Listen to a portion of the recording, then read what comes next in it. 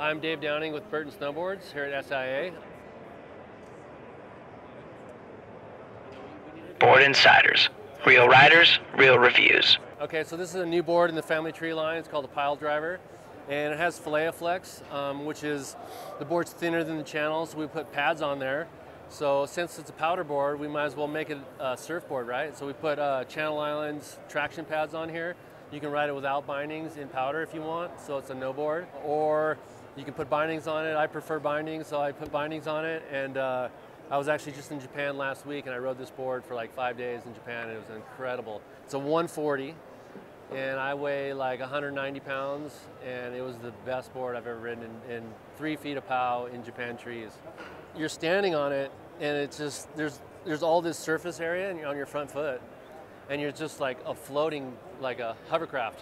I loved it. Because a bigger board in the trees, it's just not that great. You just kind of, it's too big to go fast in the trees and be in control. And this thing, you can just fly in the trees and just be in total control the whole time. It's pretty cool. It's pretty like a niche kind of snowboard though, you know, it's for a certain kind of guy. It's not like for riding groomers and stuff.